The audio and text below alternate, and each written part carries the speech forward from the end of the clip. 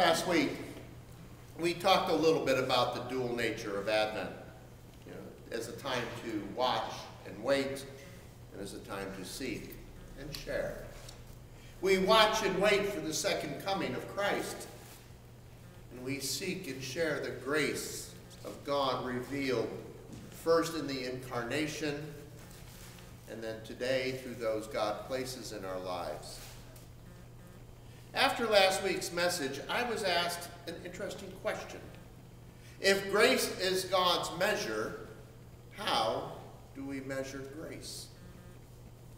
As I thought about it this week, I wondered, how do we measure something without substance? I mean, we can't see or touch grace, but we know when it's in our presence. And when we share it with someone, there's nothing physical that we hand them, yet we can see the change in the other when they receive it. So if we can know when it is present and see its effects, then we should be able to measure it, shouldn't we? But how? Let's begin by defining it. The simplest definition of grace is unmerited favor, the receiving of something good for which we do not deserve. With that understanding of grace, we could probably point to any number of things in our day-to-day lives that we could classify as revealed grace. The problem with measuring grace in this way is that grace becomes about things. And once it becomes about things, then it becomes a little bit of a competition. I have more grace than you. And that means I am more favored. And if I am more favored, well, you get where that goes. You can see the path that it leads us down. Not one to thanksgiving for what we've received, but one of prideful arrogance and lust for more things. So if things are not the measure, what is it we use? Something Paul says in his letter to the Ephesians might help us. In chapter 4, verse 7, Paul says, "But to each one of us, grace has been given according to the measure of Christ's gift." Now, in the English language, when something says Christ's gift, Tom's car, the organ's sound, we call that a possessive phrase. In other words, the adjective belongs to the noun that precedes it. So the sound belongs to the organ. The car belongs to Tom. And the gift belongs to Christ. So when we hear a special sound, she's not there, I was going to have her hit a key. hit a key on the organ. Anything? Anything? We know the organ is near. When you see my car in the parking lot, it's safe to assume I'm not too far away. And when we encounter the gift that Paul describes, we believe Christ, and therefore God's grace is in our midst. But what is the gift that Paul describes? We get a clue in today's gospel reading. John has been going around preaching the message of repentance so that the people would get ready for the fulfillment of God's promise of living grace in their midst. Of course, people want to know if John is the instrument of that grace. To which he replies, no way. The grace is not mine to give.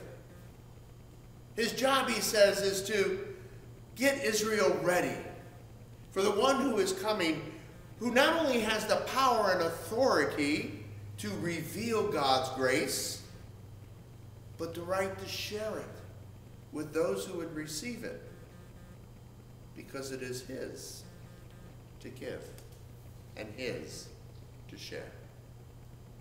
John is, of course, talking about Jesus, God incarnate, who came to us not in royal possession, but humbly, that he might know our sufferings and help lead us back into right relationship.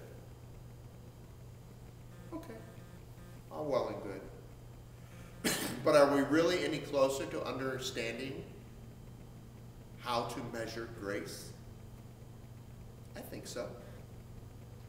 Because now we have something revealing grace that can be seen and touched.